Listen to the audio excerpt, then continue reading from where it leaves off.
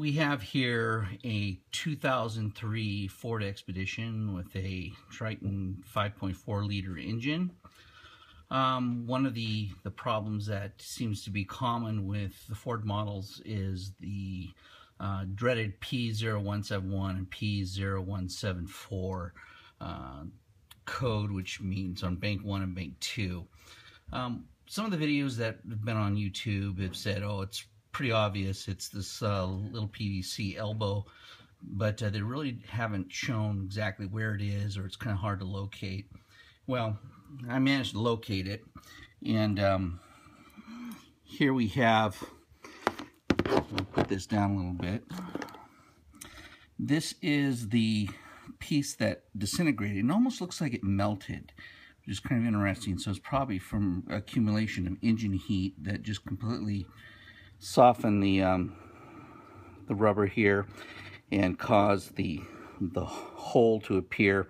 And this is the replacement, and I just picked this up at O'Reilly's. This is a equivalent $9 piece, which kind of tells you that this is a common failure problem because they charge so much for it. Probably cost them all about 3 cents to manufacture, but $9 is a lot easier to stomach than having a mechanic charge you $250 to replace this.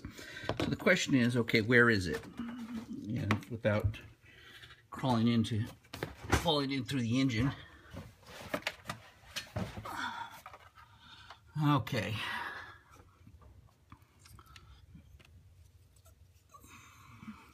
You can see the other piece I haven't taken off yet, but it's right back here, at least on this engine, and then this, of course, is the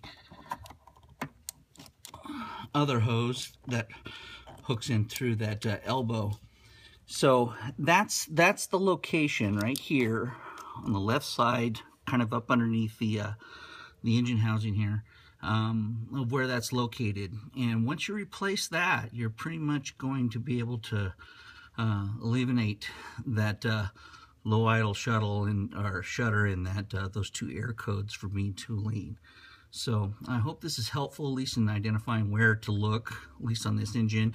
From the looks of how dirt deposits kind of form on this engine, it looks like the fan, or not the fan, but the blower kind of blows heat back in this area. So that's probably one of the primary reasons why that's affecting that particular elbow over a period of time. So I hope this helps for those that are trying to identify this problem and exactly where it is, because some of the other videos that have been on YouTube haven't really shown it completely in its location. Thanks.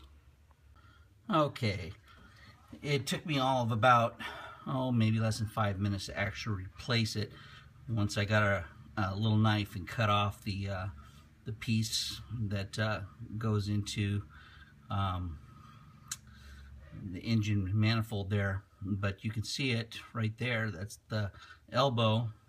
It seems to be kind of under stress, meaning that the angle in which it connects to the hose going over there to the right versus what's on the bottom seems to have some tension to it. So I suspect that also precipitated it failing over a period of years.